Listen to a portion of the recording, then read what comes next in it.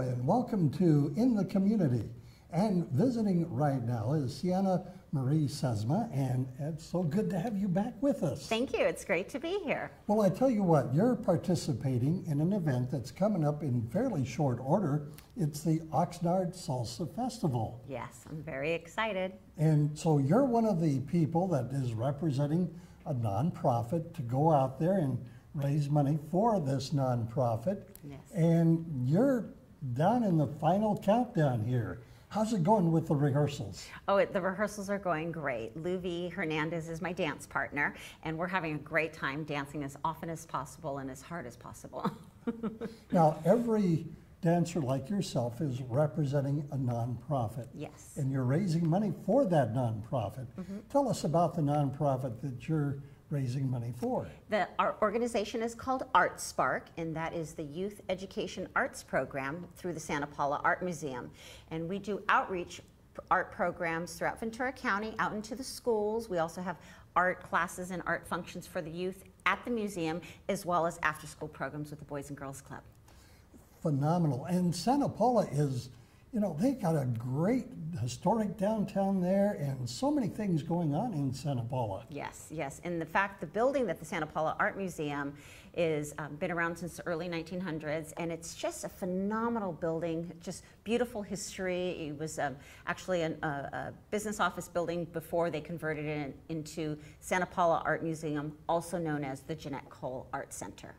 So you have that out there, and people can participate, and you're gearing this, did you say, for young people? Yes, yes. The program are for youth students, elementary school primarily, but there are other programs for high school students as well. You know, and it's probably a very good thing to have young people like this get involved with drawing and other forms of art, because a lot of the programs that I grew up with, you know, they've been removed from the schools because of cost cutbacks. Yes, they've been completely removed, and it's proven that these types of programs really help with creativity and stimulation of their brain and so many other things that are so important. And not only are we offering painting and drawing classes, but we're also going to expand the program to a strings program as well as a dance and movement program. Well, let's talk a little bit talking about dance. You've got the Salsa Festival, and you know, every vote that you gain is based on dollars donated, and you've got some events coming up that people can participate in. Yes, this Saturday, July 23rd from 10 a.m.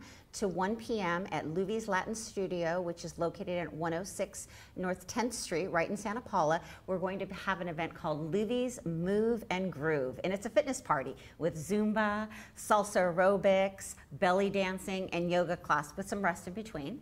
And that's only $5 to $15 depending on how many classes, and all the money goes to ARTSPARK. And then on August 6th, we're going to have a poker night at Garmin's Irish Pub and Restaurant in downtown Santa Paula. And they can find out all that information on santapaulaartmuseum.org. You can register, you can vote, you can do everything on that website. So you mentioned belly dancing. You know, I translate that into naval maneuvers. Yes, that would definitely be that. Or football, you see the backfield in motion. Yes. So if people wanted more information, you gave a website, but is there a telephone number that people can contact you if they want more information? Absolutely. You can call the museum directly at 805-525-5554. Okay, very good. And if you'll repeat that one more time. Yes, I will. The museum, Santa Paula Art Museum phone number is 805-525-5554, or you can go to santapaulaartmuseum.org for all the information about the charity, donations, and our events. Now, the art museum is located where? It's at 117 North 10th Street, right downtown Santa Paula.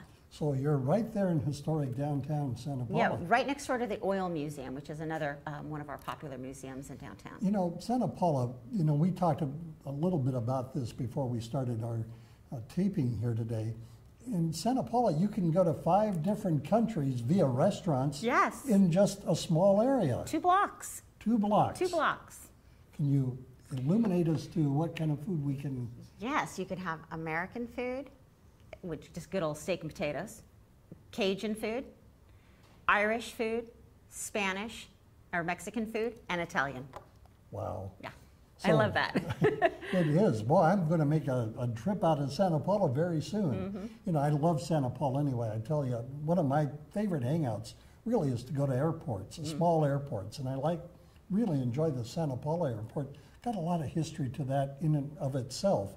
And yeah, it's really a great place to visit. And speaking of history of the airport, right now the current show at the Santa Paula Art Museum is the Art of Aviation. Wow. That just opened up this past Saturday. Wow, I'm going to have to come out there and take a look. Please do. All right. Well, we appreciate you coming by, and Thank you. best of luck to you coming up at the Salsa Festival. Yes, thank you. And you're free to come back anytime you want and let us know what's going on with the Art Museum. Appreciated. All right. For Seana-Marie Sesma, I'm Bill DeFoi. You've been watching In the Community, a production of the Heritage Media Group.